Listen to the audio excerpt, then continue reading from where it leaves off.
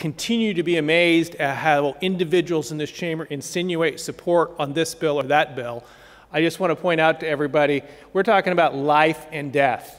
I don't trust any of the doctors that serve me these days because most of them are only interested in money. I hope that the good senator that spoke is not one of those, and I'm assuming she is not because she is very well and good intended. But my experience has been the exact opposite. I've been down this road like Senator Bentz, unfortunately, several times, and these things have turned out to be really, really bad.